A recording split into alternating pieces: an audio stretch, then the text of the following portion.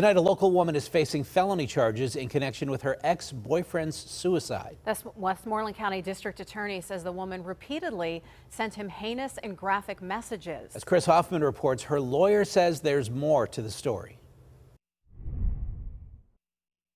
According to state police troopers who were part of this investigation, they say some of the bullying and messages were the worst they've ever seen in a case like this. This is the next level or the most extreme amount of bullying that I've seen, read about, heard about anywhere, where someone is constantly telling someone to end their life. According to the criminal complaint, the messages started in June of 2020 and lasted for more than a year. 35-year-old Mandy Roosh of Greensburg is accused of telling her ex-boyfriend to take his own life on several occasions. The messages threatened the ex he would never see their daughter, owed Roosh money, and some messages contained explicit images, videos, or themes. You're talking about probably the three of the biggest triggers you could have when it comes to trying to make someone feel awful. Troopers were called out to the man's apartment in June of 2021 after friends became concerned about his well-being.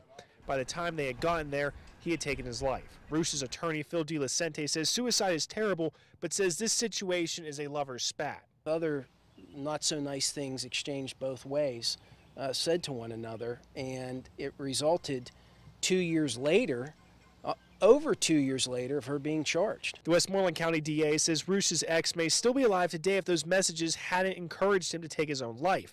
DeLacente argues the state is using a new statute that has barely been used. He says anytime a child is involved in a broken relationship, emotions are high. We just have very emotional words conveyed to another. The DA says the level of bullying and harassment rose to a criminal level. They looked at several similar cases before pursuing charges. They felt that this was more severe than most of the cases that they had reviewed where the person was found guilty. My God, if we're going to start prosecuting people for sending harsh texts to one another versus it being verbally communicated, then we're in a different path in our legal system. Roosh is currently in the Westmoreland County Jail and has a preliminary hearing scheduled for June 27th. In Greensburg, Chris Hoffman, KDKA-TV News.